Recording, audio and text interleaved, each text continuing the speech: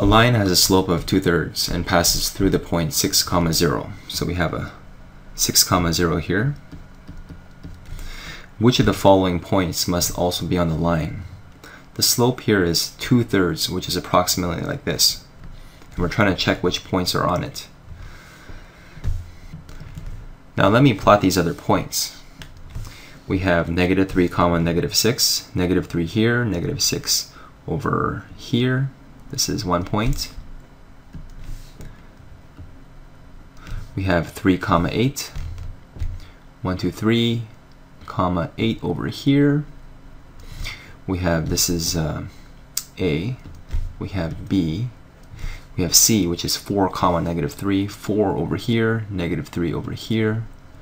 This is C, and D at 9, 3, 9 is over here, and 3 is over here. So this is D. So when we look at this reference point, 6, 0, the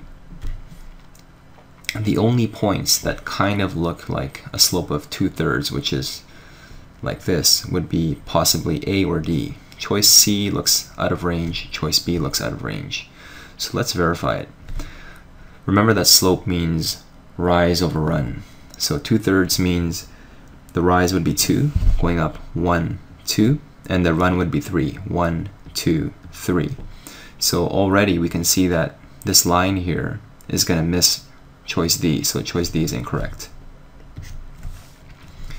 Now, a slope of 2/3, rise over run, is the same thing as -2, which is downwards 2, and -3, because 2 negatives make a positive. 1, 2, 3.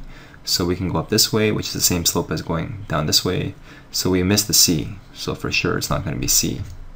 Choice B is completely out of range, so the only possible answer is A. So A is the answer. For sanity check, let's continue with this pattern here.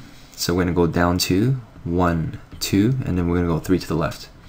1, 2, 3. We're going to go down 2, 1, 2, 1, 2, 3, and it looks like we hit it right on. So point A is also on this line.